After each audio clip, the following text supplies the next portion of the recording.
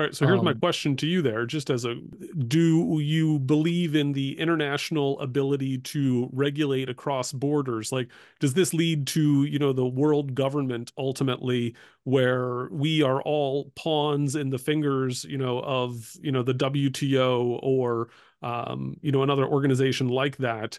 And, how does this work with American freedom and nationalism at the same time?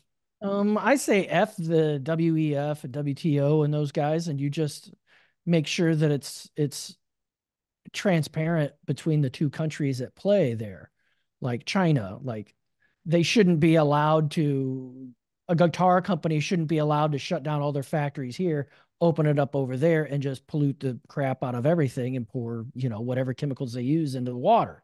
China is cool with that, but we are not.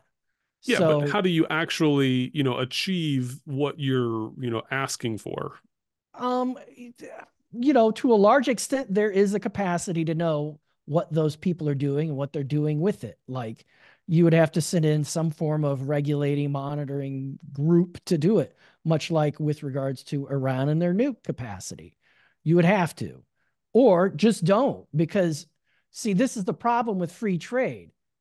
Again, like if child labor is bad here, but it's okay over there because they can make them work 12 hours a day for 7 cents a day, then you're basically saying child labor is okay. You're supporting that.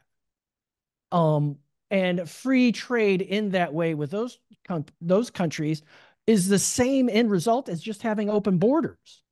It's the same thing because it ultimately does the same stuff. So you can't be 100% for free trade and closed borders. Those are intellectually opposed concepts because the reason you would have open borders is for the same reason you would do free trade, You amongst mean other things. immigration open borders and Yeah. free trade are Yeah. They drive down the prices of everything. so Of goods and of labor costs, it does have an additional negative that it causes as far as free open immigration. It causes housing prices to go through the roof, amongst other things. so there's another like deeper problem here, which is that ultimately demand is what really drives markets. And what Yeah, people demand is the lowest cost.